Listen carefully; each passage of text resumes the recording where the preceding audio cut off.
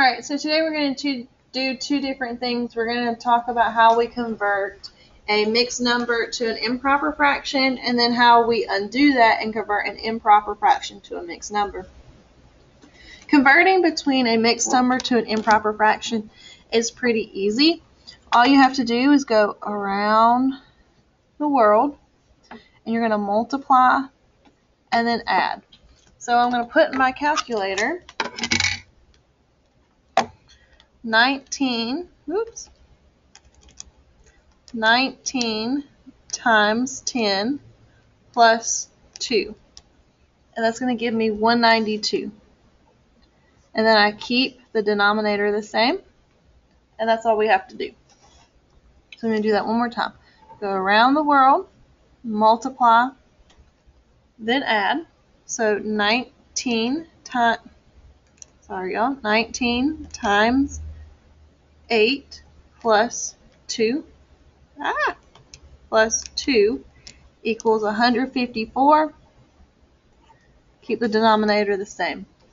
So each one of these problems, you need to go around the world, you need to multiply, then add, and then keep the denominators the same. Around the world, multiply, then add. That's all you have to do for this side of the paper. Now on the other side, you'll notice that there are improper fractions. The numerator is greater than the denominator. So what that means is we need to, this is fine when we're working with operations, adding, subtracting, multiplying, or dividing fractions. This is actually how we want it to do when we're working it. But the final answer doesn't need this. We need the final answer to be a mixed number. So the way we have to do that is do some division. This right here really means 12 divided by 7.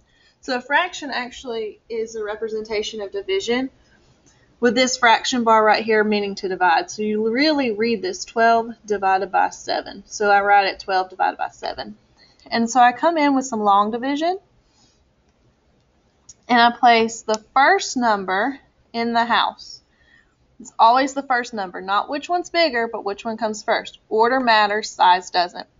Second number on the outside of the house. Then I can take my calculator and do 12 divided by 7, same way I put it here. And you see all these decimal numbers?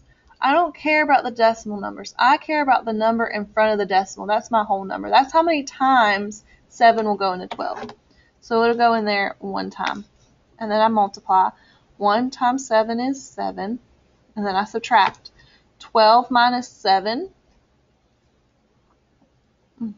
is 5. Okay? So here you would usually write remainder 5.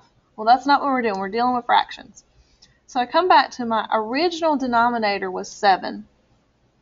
So it's going to stay 7. And then my remainder comes up top, and that's my numerator. So my answer is 1 5/7.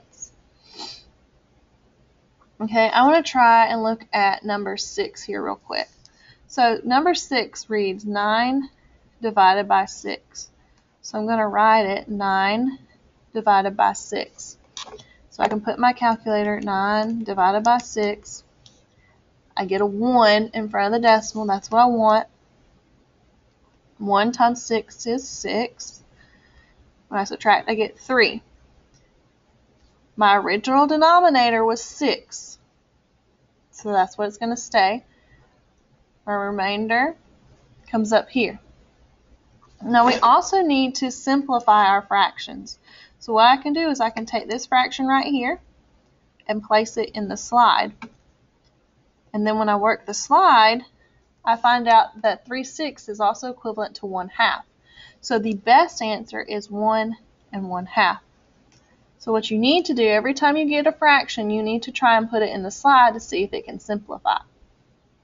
Okay, so I need you to try all of these, and then also try all these on the back. Alright, if you have questions, restart the video and go all the way back and see what you can do. Okay?